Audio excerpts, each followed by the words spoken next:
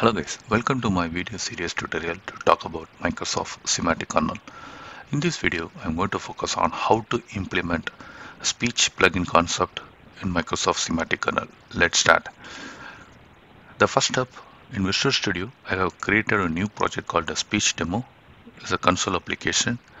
In this program, I written one function called create kernel builder. This function return the kernel builder object with using of Azure Text Completion Service API. This service communicates to our Azure OpenAI service to get the result. The next important point is go to Azure portal. You have to create one new resource using this speech service resource. Once the resource has been created, go to Visual Studio and go to NuGet Package Manager and search Microsoft Semantic Kernel. And if you scroll down, you can see one package called Azure AI Community Microsoft Semantic Kernel Speech NuGet package. Install this package.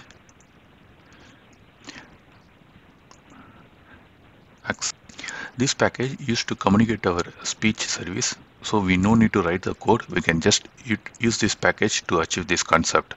The next, go to program.cs file.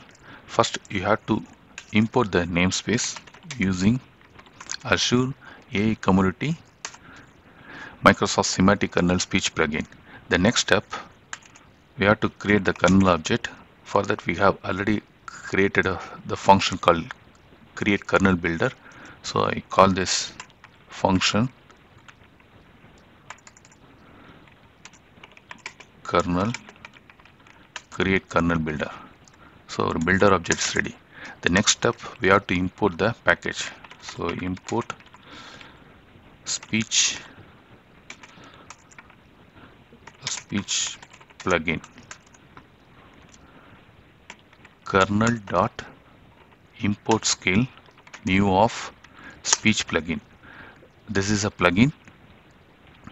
We have to use it. This plugin required high speech to text interface. So we have to create the object for this interface also. Create speech to text object. So I speech to text, variable name speech to text equal to new of speech to text. This speech to text need key and the region. This information you can find in the Azure portal. So once your resource is ready, you can go to key and endpoint. You can find the key and region information. I have already defined my key and endpoint in my config parameter. So I just pass the information speech text config parameter region. The step is ready. The next step, we have to call the build function. If you call this function, then speech service get enabled. Otherwise it won't enable, it's thrown an exception. Here we have to pass this interface speech to text. The next, we can define the plugin name. So speech plugin. Our plugin is ready.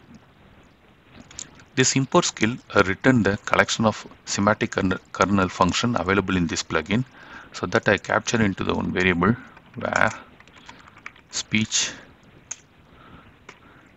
dictionary available semantic kernel function I assign to this variable speech dictionary. So our skill is ready. We just test the skill. The next, we pass our speech into the Azure OpenAI service. To test this one, I need kernel object. So where result equal to kernel dot run async. Here we have to pass the semantic kernel function. As I mentioned, the function available semantic kernel function for this plugin available in this speech dictionary. So we have to use this speech dictionary. We have to tell which function should call. The function name is listen speech voice. This is a function name. Okay. Since this is a async function, we have to implement a sync concept here also. So I added wait. The next I changed to the program also async and task. Okay, we just print the result also and make sure our speech is working properly or not. We can test it. Result fine. And one more information here, like done.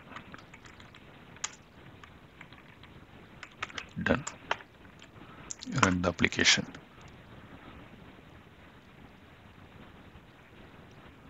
Hello. Yeah, it's working fine. So I said hello, it captured and print the result. The next, we're going to create one semantic function here.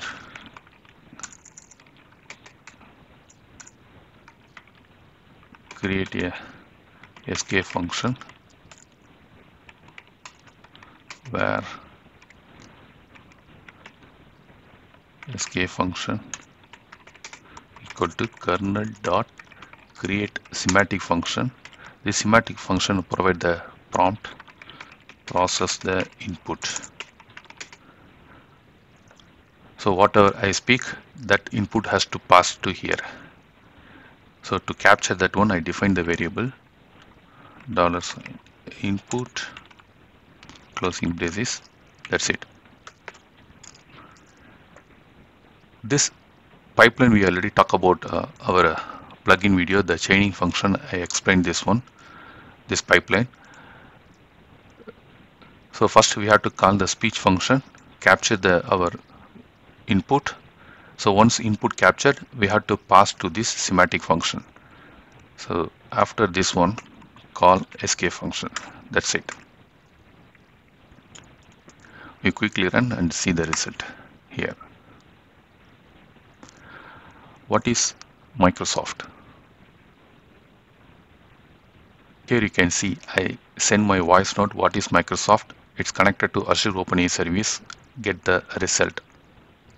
This is not complete result. Based on the tokens, it will change, but we get some results here.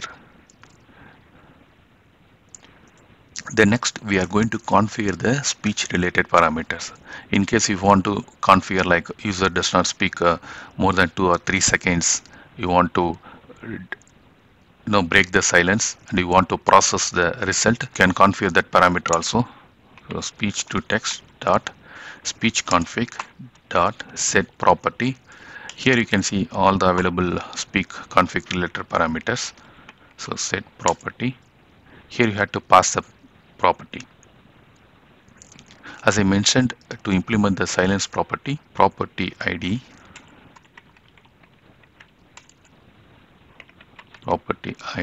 dot speech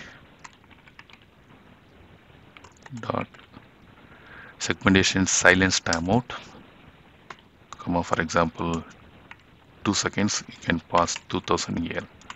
Within 2 seconds silence for the user is disconnect and process a request. We'll run this. What is an Visual Studio?